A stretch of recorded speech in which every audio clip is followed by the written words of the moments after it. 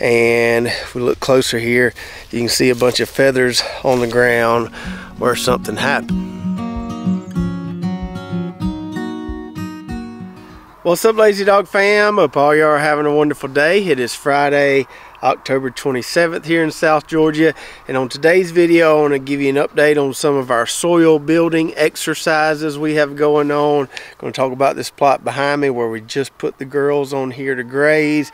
Got some really good stuff going on here, and then we're going to transition to a couple plots where things didn't quite go as planned, and we'll tell you how we're going to adjust with those plots going forward. Now, before we talk about what we've got going on in this plot, a little bit of sad news. We're down to 3 girls now, whereas we had 5 just a week or so ago. So when we built that chicken tractor over 2 years ago, we started out with 6 hens in there, and then about a year or so ago, one of them got injured and died while I was moving the chicken tractor, and then about a week ago, we lost 2 more, and completely my fault. I should have known better. So before they got to where they are now, I was letting the girls help me clean up this sweet potato plot a little bit so I don't have as much to rake out of here by hand. And we started them on the outside edge of this plot where it's relatively flat. They did a great job. But then I sat them on top of this sweet potato hill here, and we're working them down that way, and that's where I messed up.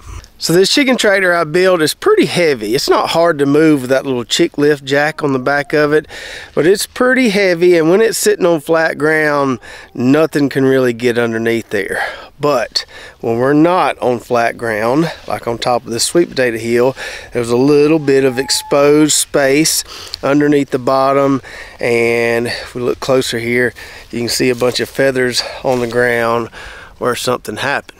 So I don't know what it was. Could have been a possum, could have been a raccoon.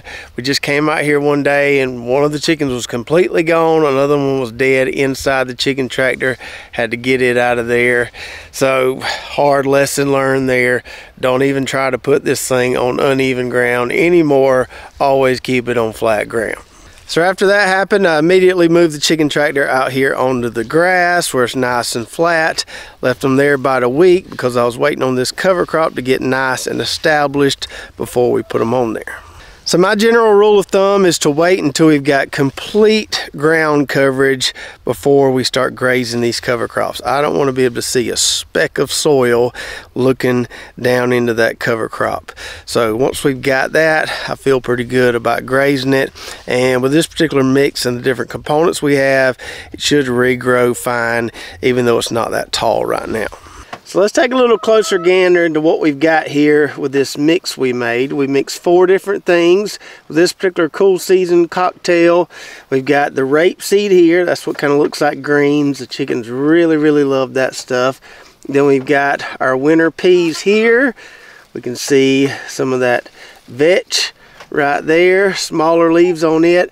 And then down here below everything, kind of in the understory of this mix, we've got that Balanza clover coming along. You can't really see that now, but it's down in there.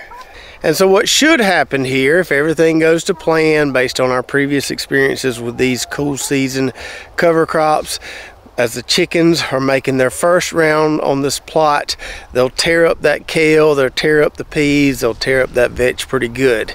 And then that will allow the clover to start thriving. And the clover will start thriving and they'll end up eating more clover on the second round. Some of that other stuff will grow back a little bit, but it's almost like we have a succession going on after that first round of grazing.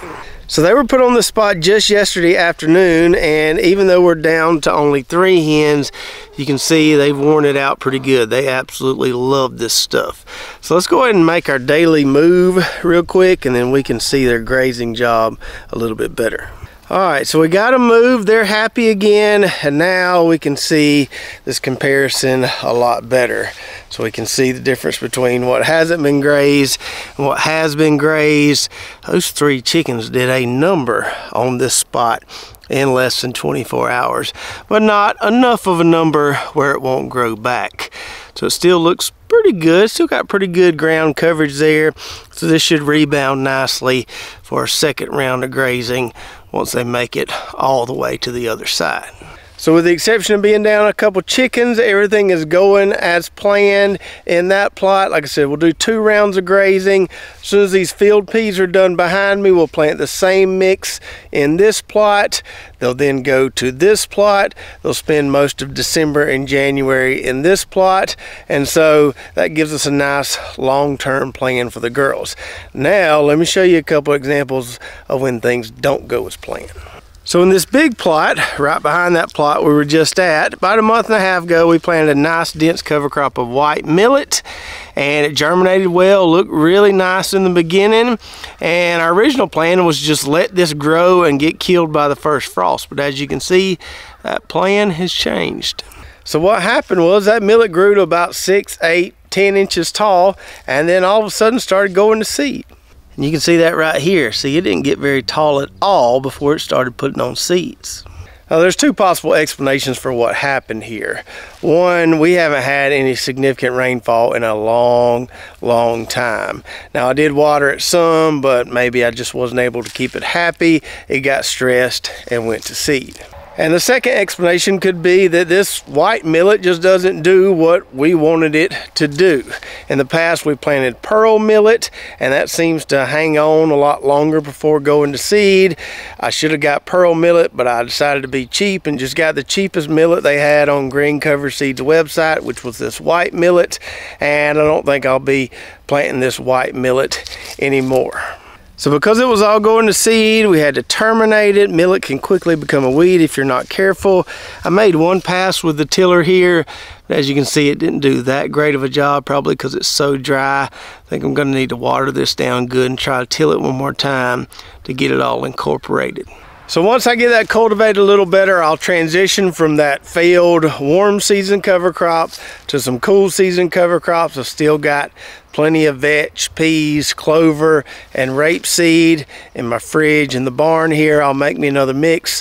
Probably won't be quite as rapeseed heavy on this plot since we're not gonna graze it.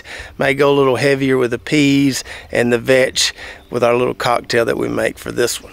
So whereas I was about 90% certain that millet was gonna make it to the first frost without going to seed, with this cover crop right here, I was just kind of hopeful it would make it without going to seed because this was planted a lot sooner than that millet was.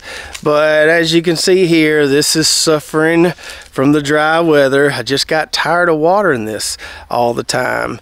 It hung on for a while, but now this sorghum here is going to seed. And in hindsight, I probably planted the sorghum a little too thick with this cocktail. The goal was for the red ripper peas and the sunflowers to grow up through the sorghum. But as you can see, that didn't really happen because the sorghum was planted so thick. Those sunflowers never got very big. Those peas never got very big. Now, unlike that millet where it was going to seed across the entire plot and we had to act pretty quick, some of this sorghum's going to seed, but a lot of it hasn't gotten there yet. So let me show you what we do in these cases. We can kind of kick the can down the road a little bit. We don't need to terminate this completely, but we are going to chop it down. So I'm going to grab the mower, put it on its highest setting, and we're just going to chop and drop all this stuff.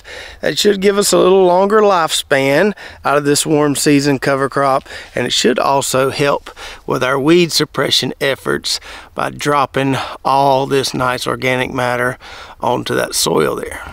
All right, so that allows us to kind of kick the can down the road a little bit, so to speak. Yes, that sorghum will eventually go to seed again, but in the meantime, we won't have to worry about any winter weeds thriving because we've got that nice mat on the soil now. Lets us take advantage of all that biomass that this cover crop produced. Now that this is cut, I probably will give it some water tonight. That way we can encourage some new growth on those stalks there, get even more biomass out of this cover crop. We do probably eventually need to put a cool season cover crop here, but we don't have to do it yet because we have kicked the can down the road.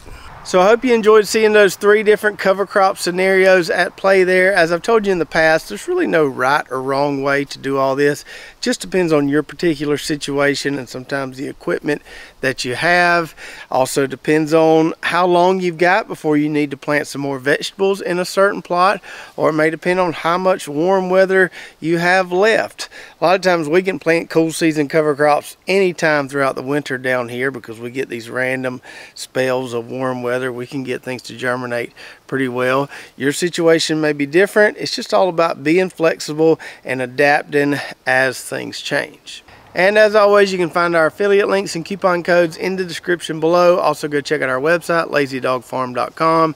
And if you want to see how we transition one of these plots from cover crops, grazing with chickens, to ready to plant vegetables, watch this video right here. We'll walk you through the entire process of how we do it. So check that out, and we'll see you next time right here at Lazy Dog Farm.